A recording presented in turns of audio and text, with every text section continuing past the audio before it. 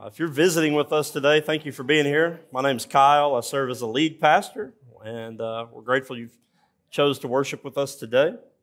If you have your Bible, you can turn to John chapter 3. John chapter 3. We are going to be covering verse 7 today of John 3. And what we're doing is we're in the middle of a sermon series called The Law and the Gospel, and subtitle there is You Must Be Born Again. Today we're covering the verse where Christ just explicitly says, you must be born again.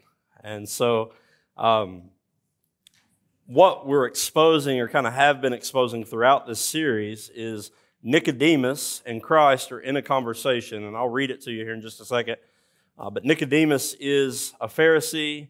He's a member of the Sanhedrin, which is the ruling body of the nation of Israel. He is the teacher. Christ addresses him as the teacher of Israel. And so Nicodemus is a high-ranking religious official who has done everything the right way. He's well thought of by his peers. He's well thought of in the community. He's well thought of in the temple and among the Jews. And yet, he must be born again. And so what's being exposed here is that the law does not save. You cannot obey the law to the T. You know, cross every T, dot every I, make sure you get the law right. One, you can't do that anyway. But two, even if you could, you would still fall short of the glory of God. You would still be in need of something else to make you righteous. You might appear righteous. People might say you're a good man or a good woman or a good boy or a good girl. But in your heart of hearts, you would still be dead. You'd still be dead in your sin.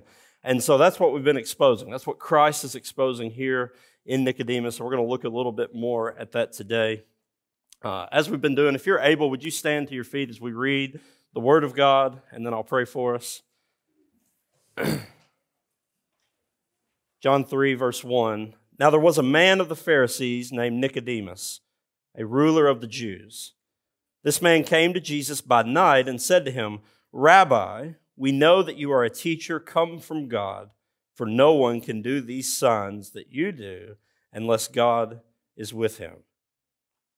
Jesus answered him, Truly, truly, I say to you, unless one is born again, he cannot see the kingdom of God.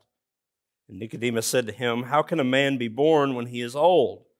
Can he enter a second time into his mother's womb and be born? And Jesus answered, Truly, truly, I say to you, unless one is born of water and the Spirit, he cannot enter the kingdom of God. Verse 6, That which is born of the flesh is flesh, and that which is born of the Spirit is spirit.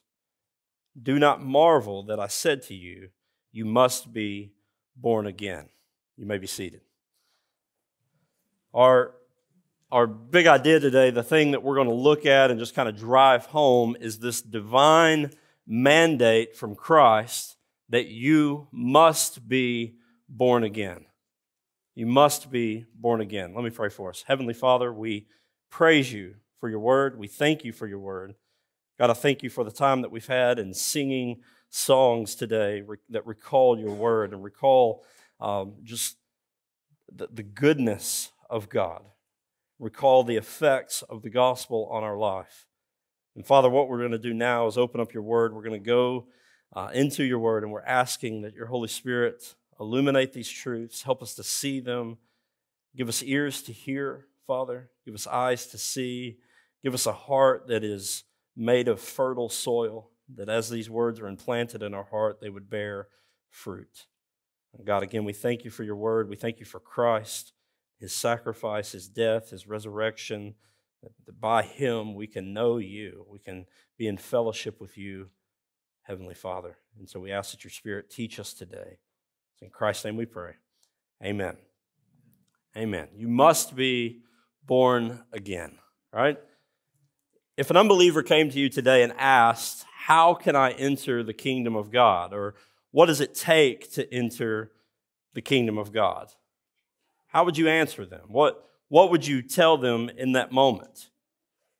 Would you be caught kind of off guard? Would you be caught stumbling over your words? Would you be caught trying to reconcile, okay, how do I teach them all of these various truths about salvation and what it looks like? And Where do you begin? Well, the truth is that it's not really a complicated process. Right? It's a very simple truth. The path to entering the kingdom of God is already made known to us. It's not something we're trying to work out or figure out. It's not a mystery to us. It's plain in Scripture how we enter the kingdom of God. To enter the kingdom of God, a person must be born again. A person must be born again. A person must become a believer in Jesus Christ. Someone who is trusting himself or herself on the death and resurrection of Christ Jesus for the forgiveness of their sins. And that is what Jesus is telling Nicodemus here in verse 7 when he says, you must be born again. And what he tells Nicodemus, he is telling everyone. In fact, the word you here in you must be born again might be said you all, or y'all must be born again. It's plural. He's not speaking direct just to Nicodemus. He's speaking in a plural manner, saying that you, all of you, must be born again. It's possible that he may have in mind the Pharisees as Nicodemus has come to him and said, we know that you are a teacher come from God because no one, but Nicodemus is alone. So he's speaking kind of on behalf of the Pharisees in this. We know this. We know something's up here. And so Jesus is responding, well, you all must be born again if you're going to enter the kingdom of God. You all must be born again if you're going to see the kingdom of God. This is what Jesus is telling Nicodemus here. So what happens when you come into the world by a physical birth is really the same thing that needs to happen for you to enter the kingdom of God. You need to be born again. You need a spiritual birth. When you came into this world, it was by a physical birth. You did nothing to cause your own birth, right? Right. You grew, you pushed, you ran out of room. That's about it. And so that was the only thing left to do, but you didn't cause any of that, right? The same is true for how you enter the kingdom of God. You must be born again, spiritually born, and there's no other prerequisites for entering the kingdom of God. There's no other requirements that must be met. It's not saying you have to obey all of the law and, profess faith in Christ. It's faith alone in Christ alone for your salvation. Nicodemus is somewhat dumbfounded by his conversation with Jesus. We looked at this as Jasper taught us a few weeks ago. Nicodemus said to him, how can a man be born when he is old? Like he's wrestling with this statement. How can he enter into his mother's womb a second time and be born? Like he recognizes, I'm an adult, Jesus. Like I can't make myself small. I can't enter back into my mother's womb. She wouldn't allow it if I could, right? All the mamas are like, amen. Jesus is saying, do not marvel that I've said to you, you must be born again. Don't wonder at this. Jesus is telling Nicodemus there that he's no different than any Gentile. Now, the Jews looked at the Gentiles largely as dogs, largely as less than human in most cases. They looked down on the Gentiles, and Jesus is saying, you're no different than Gentiles. Though you're the teacher of Israel, though you're a Pharisee, your birthright, your education, they do not negate your need for a new birth. The nature of the man is all the same. The nature of all mankind is the same. This is what God declares in Genesis 6, verse 5. We looked at this in Sunday school over just really the last few weeks. We've kind of been examining this idea. The Lord saw that the wickedness of man was great in the earth, and that every intention of the thoughts of his heart was only evil continually. And so God floods the earth. Jeremiah 17:9, the prophet there is speaking for God, and he says this about the human heart. He says, the heart is deceitful above all things and desperately sick. Who can understand it? The heart is deceitful above all things. It's hard to think about my own heart sometimes being the most deceiving thing I know.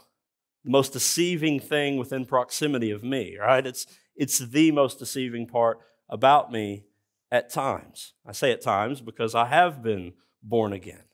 I have a new heart. I still have fleshly desires that are going to deceive me, but I have a new heart in Christ. Amen?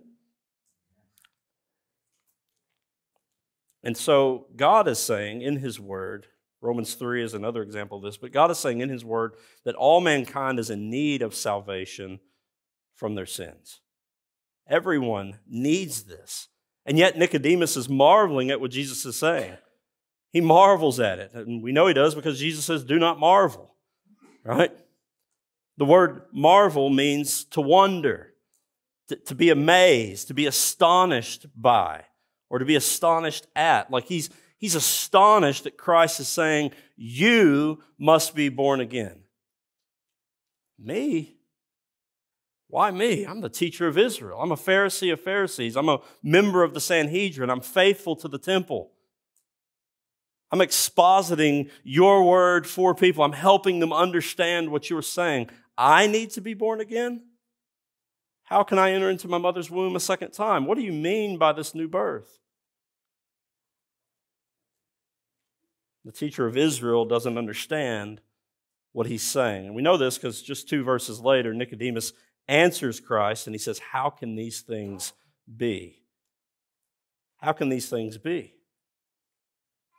Nicodemus is essentially saying, can this demand that you're making, can this thing that you're saying actually be true? And so we have to wonder, why would Nicodemus find this hard to believe? I think we've exposed some of it, but let's think about it a little bit further. It's hard for someone who believes themselves to be one thing to be told they're a completely different thing, right? You ever had this in your life? Like you think, maybe you're right about a situation. You're like, man, I know that I'm right about this situation. And then someone tells you, well, no, you're actually wrong. And you're like, no, I'm right about this. I know that I'm right about this. And then the facts are presented, the argument is made, and you're like, shoot, I'm not right about this. It's a humbling thing, right, to be told you're not right about something. But what if you weren't right about the whole way you had spent your entire life? Like, what if you were told today that all of the way you have exerted your energy from birth to adulthood, from birth to your childhood, wherever you're at in life, what if you were told today you're not right about the way you've been living? You say one thing and you live a different, or you're altogether like all in on just not being righteous.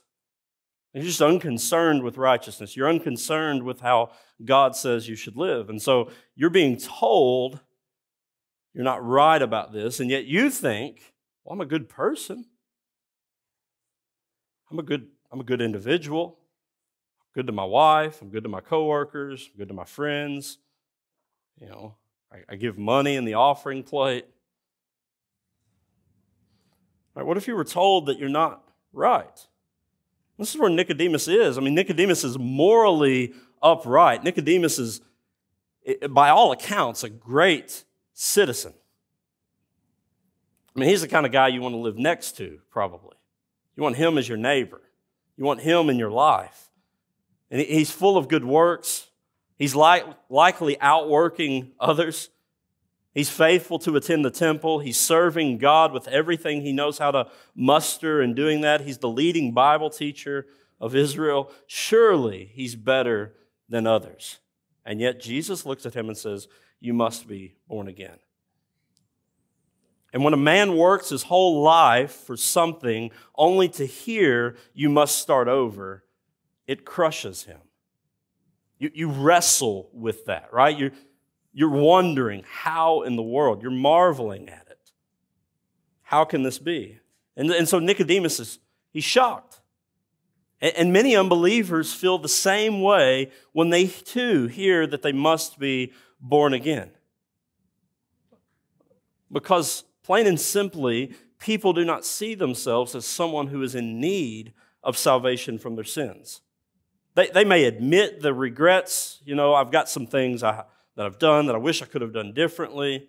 They may express a desire to do some things in the future differently than they've done them in the past, but they wouldn't call themselves sinners in need of grace.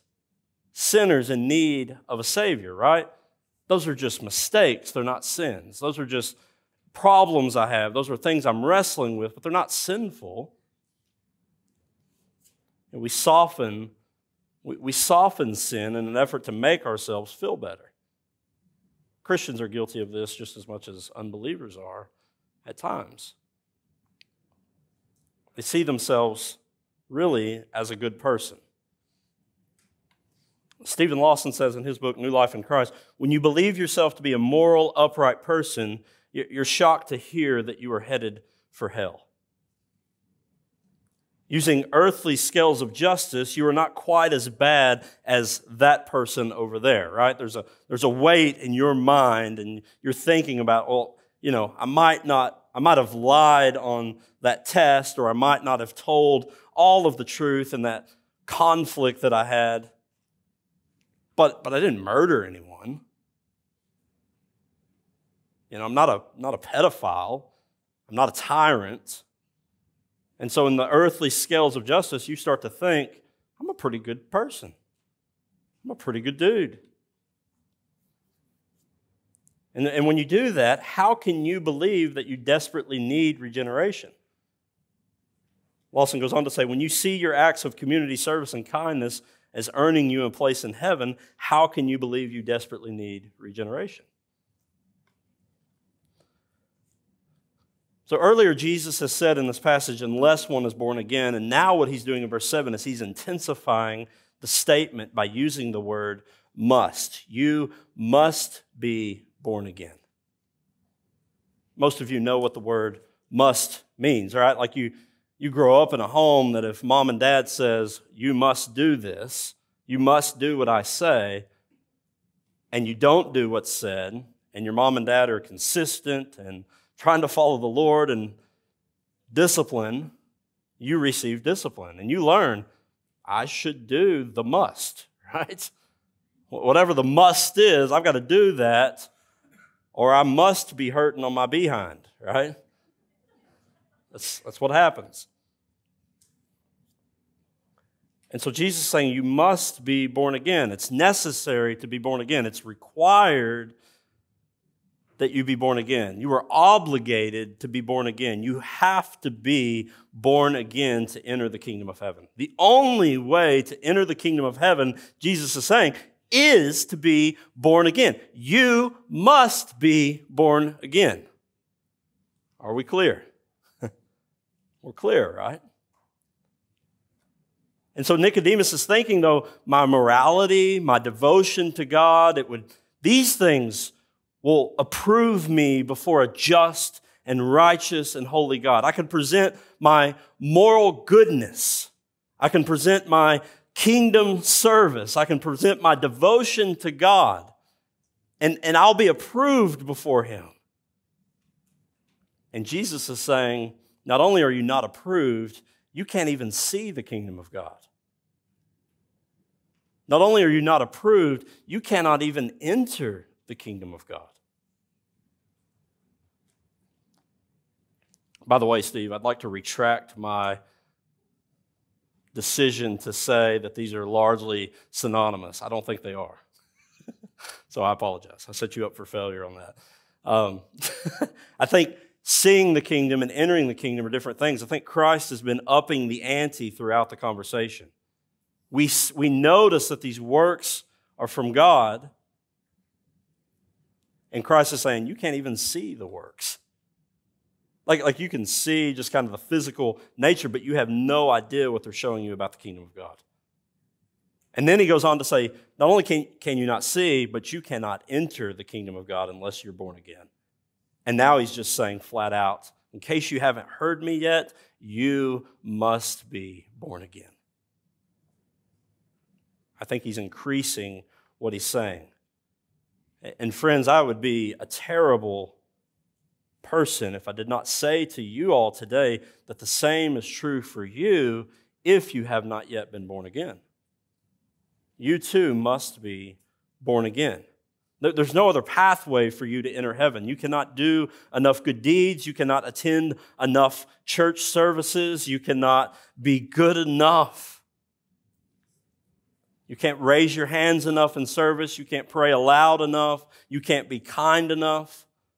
None of what you do is going to make you approved before God, except that you humble yourself before God, place your faith in Christ Jesus for your sins, for the forgiveness of your sins, and trust Him with your life. That's really what it means to place your faith in something, right? I mean, you all are placing your faith in the chair that you sat down in. I didn't see one of you before you sat down check screws, check the legs, check the back, check the seat to make sure it's all in good shape, right? None of you did. Why? Because you have faith that the chair is a chair. It does what it does. When you place your faith in Christ, you're doing a very similar thing. You're placing the full weight of your life on Him, and you're saying, I trust Christ for my salvation. And I trust in Him alone. But why would Jesus say this is necessary? Why is the new birth necessary to enter the kingdom of God? Like we're clear on the must, right? If we're not, we can talk later. But we're clear that we must be born again. So why? I think it's important for you to understand why you must be born again.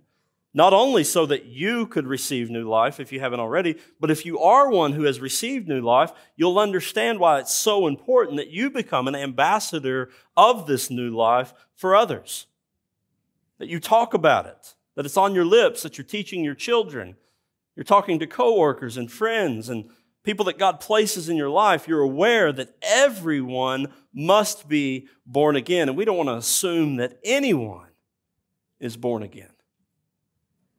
You don't want to make that assumption just because they're a good person and they go to church.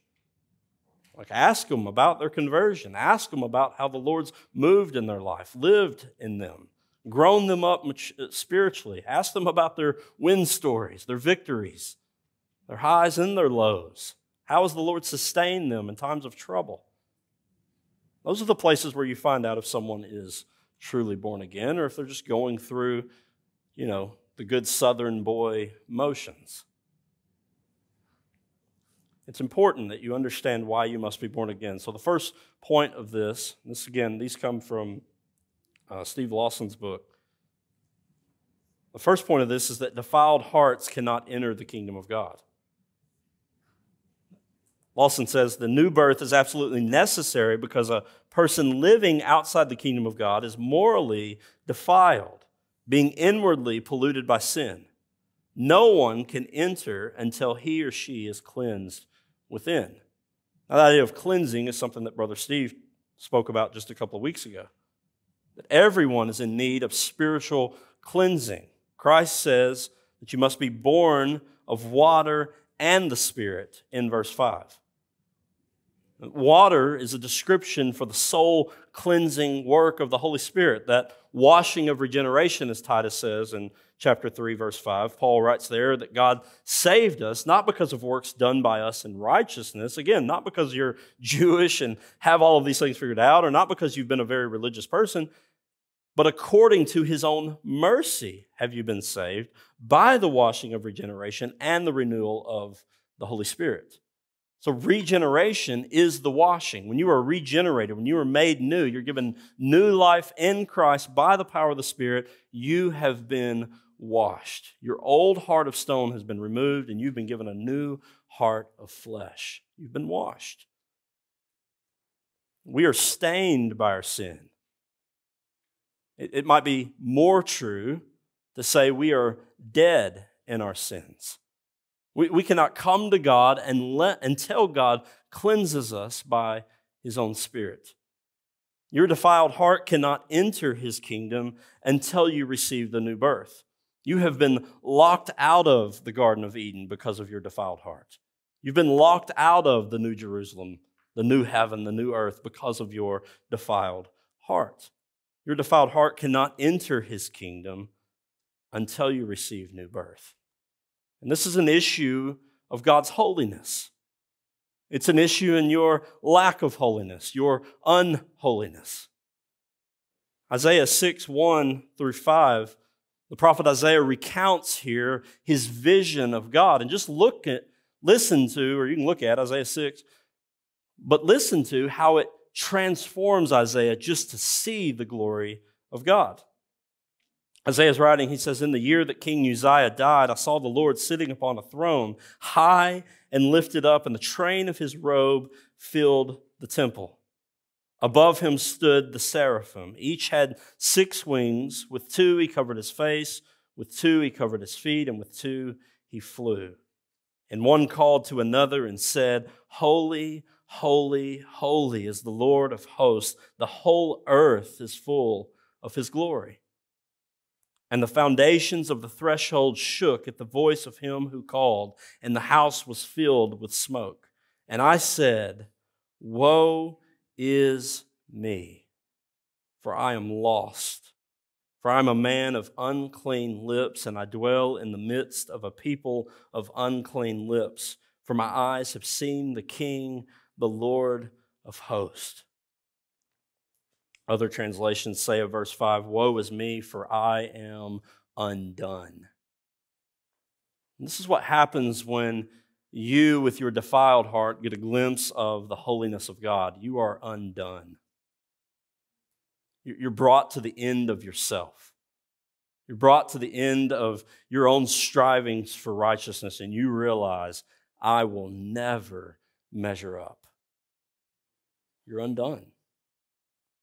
Isaiah sees the glory of God. He recognizes his own sin. "I'm a man of unclean lips, and I dwell in the midst of a people of unclean lips." Why? "For my eyes have seen the King, the Lord of hosts." That is how each one of us must respond to the holiness of God. I'm a man of unclean lips. I'm a man with an unclean heart. I'm impure before you, God. God's holiness separates him from mankind. 1 Timothy 6:16, Paul writes there, he says, "God dwells in unapproachable light, whom no one has ever seen or can see. To him be honor and eternal dominion. Amen." God is unapproachable in light, meaning his glory is unapproachable to us as people of unclean lips, unclean hearts.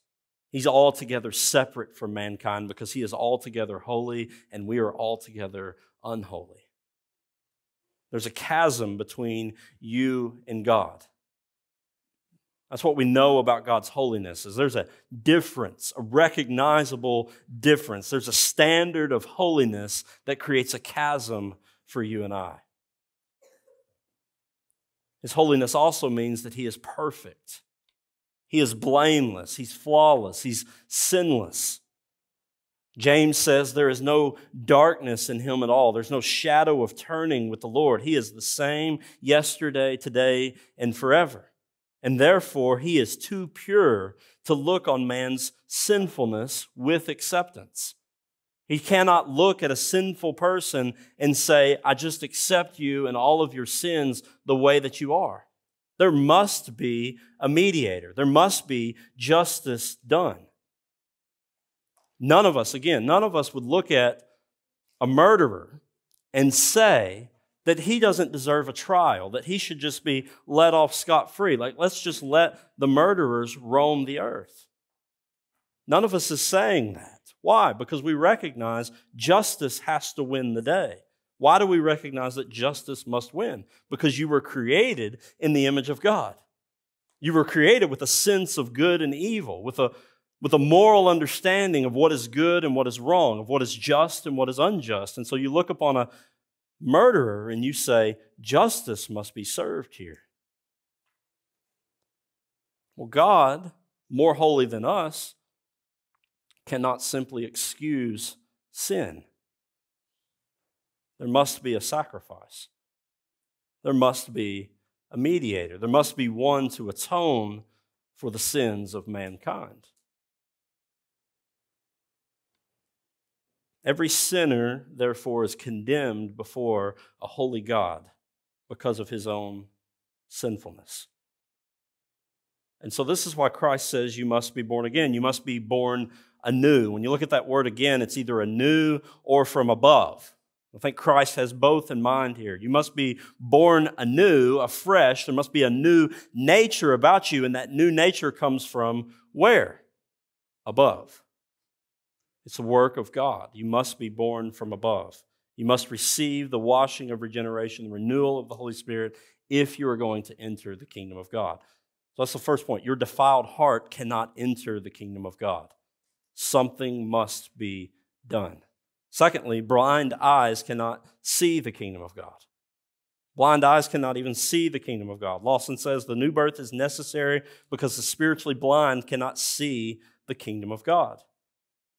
That is to see with understanding. It doesn't mean they won't notice some good things about it. It just means they can't see with understanding the kingdom of God. In other words, we must be born again, he says, before we can truly perceive the things of the heavenly kingdom.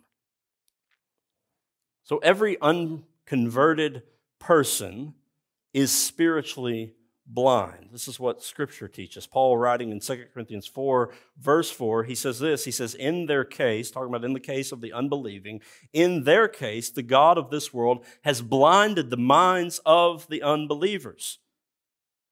Who's the God of this world? Satan. The God of this world has blinded the minds of the unbelievers to keep them from seeing the light of the gospel of the glory of Christ, who is the image of God. So the devil blinds the eyes of unbelievers so they cannot see the light of the gospel. Satan is making the world seem better than the gospel of Christ, right? By blinding, it means not only can you not see, but you now have perception that things that are awful, things that are wrong, things that are worldly and of the flesh are better than spiritual things. And so you pursue those. We'll get into that more later in John 3 as we talk about those who are condemned because they love the darkness rather than light. That's what it means to be blind. You love your darkness more than the light you're being presented with. And so every unconverted person is spiritually blind. Romans 1:21, explaining again just the blindness of mankind. Paul writes, he says, for although they knew God, they knew about him, they knew of him, they did not honor him as God or give thanks to him, but they became futile in their thinking, and their foolish hearts were darkened. They chose the darkness rather than the light. Lawson says the new birth is necessary because it gives spiritual sight to those who are blind and live in darkness. No one can believe in Jesus Christ until they can behold him for who he is as Savior. God must give spiritual eyes first before anyone can enter the kingdom. Nicodemus is one of those who is spiritually blind. That's why Christ is saying you must be born again. He cannot perceive even the most basic truth of the Christian faith, and that is the necessity of the new birth. The Spirit must open his eyes or he will never enter the kingdom of God.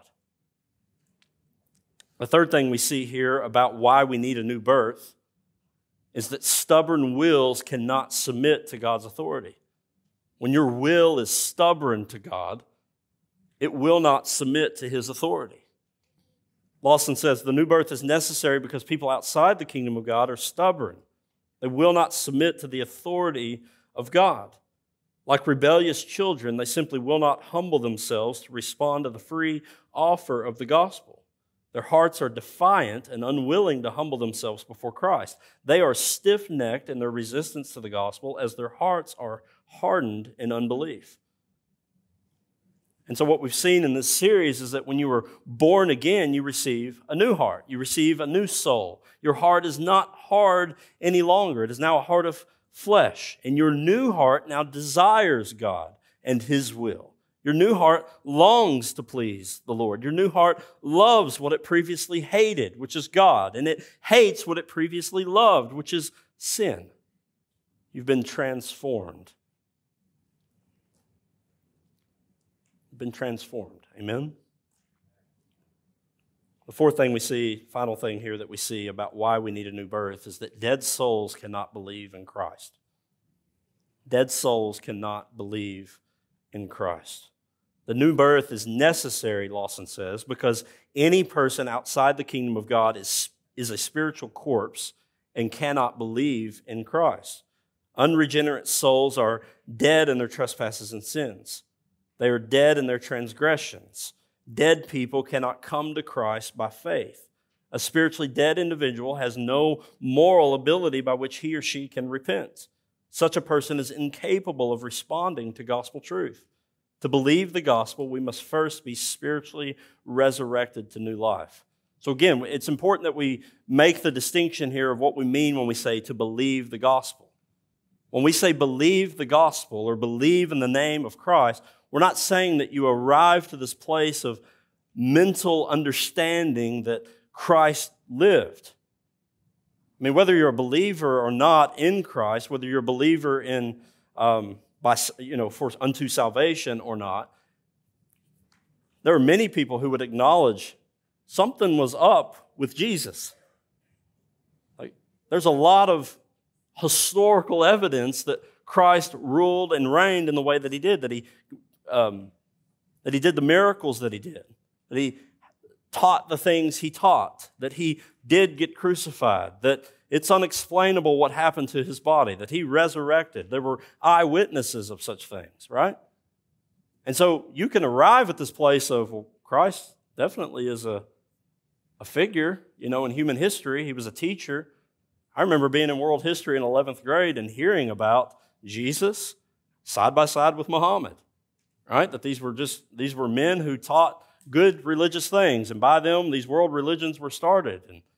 But Christ is altogether different than Muhammad, amen?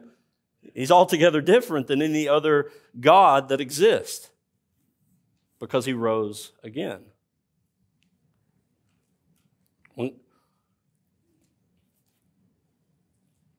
When Christ raises Lazarus from the dead,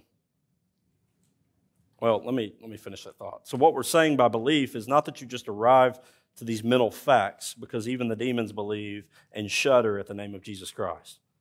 It means that you have arrived at faith in Christ. You've arrived at trust in Christ. You're placing the full weight of your life on him, and you're following him daily. That's what we mean by belief.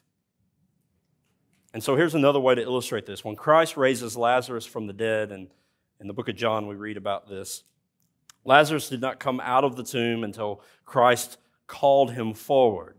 Jesus says, Lazarus, come forth, or Lazarus, come out.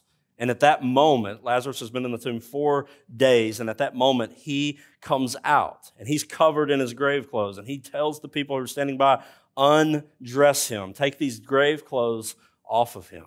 Why? Because he's alive now. But he doesn't come forward until he's called. And in the same way, a spiritually dead person cannot come to Christ by faith until God calls he or she to come.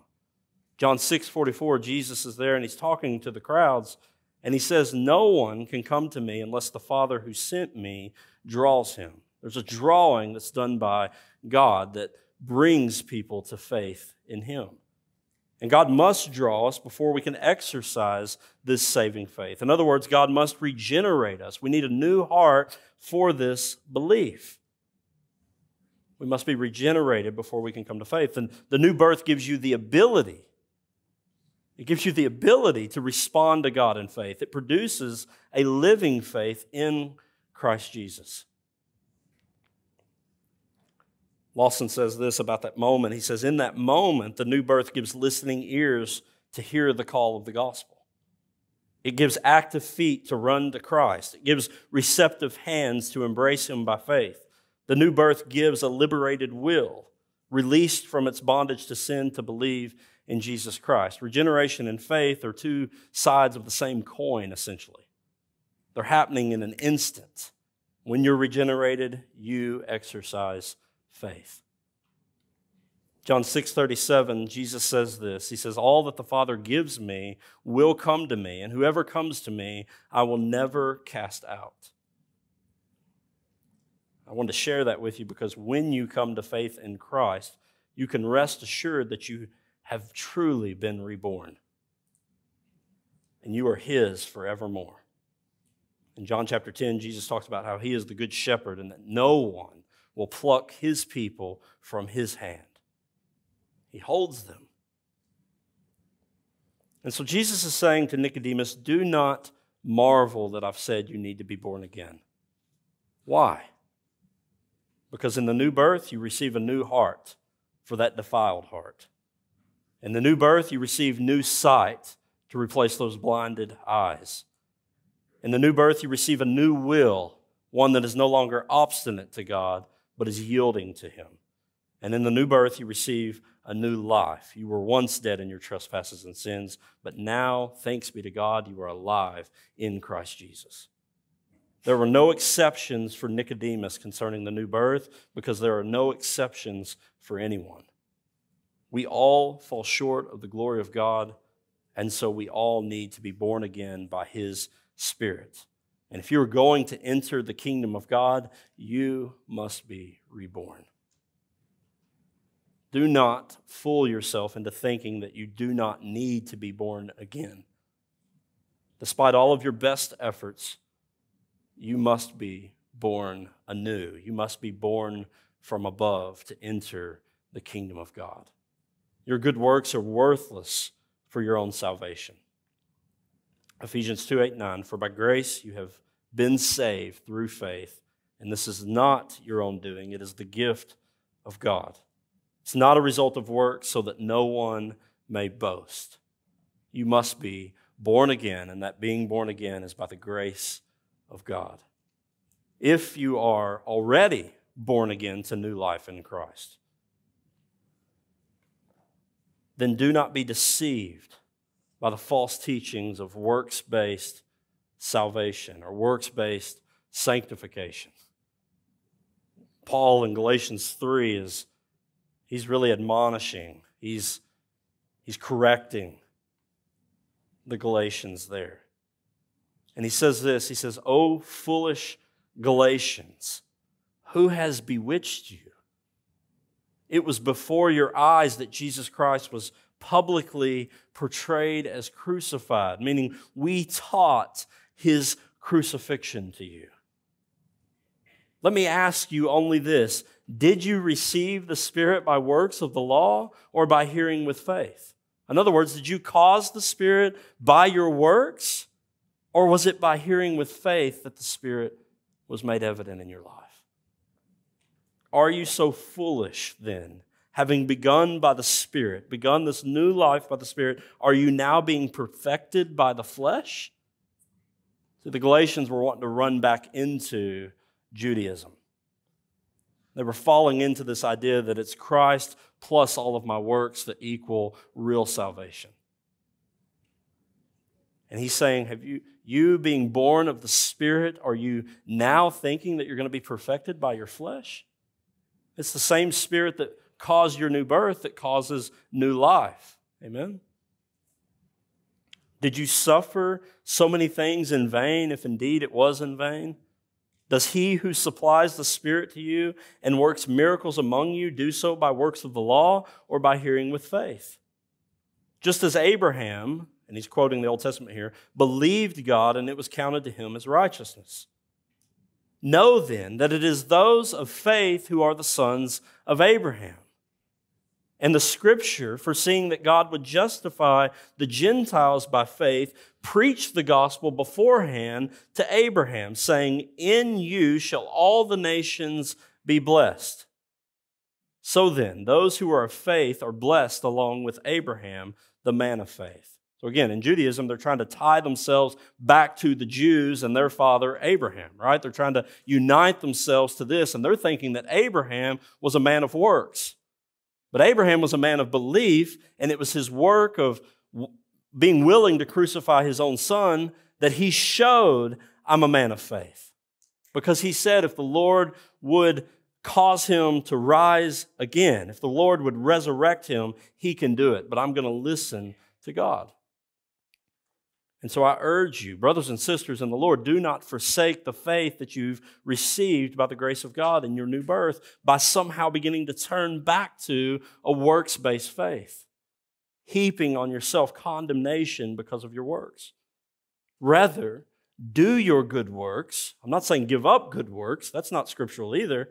But you do your good works as one who is a new creation in Christ Jesus. That's what Paul follows up in Ephesians 2, 8 and 9, which I read a moment ago in verse 10. He says, "For we are His workmanship," God's workmanship, created in Christ to do the works which He's prepared beforehand. And so we do good works because we're a new creation in Christ. We don't do good works to become new creations in Christ or to hang on to our new creation. Amen?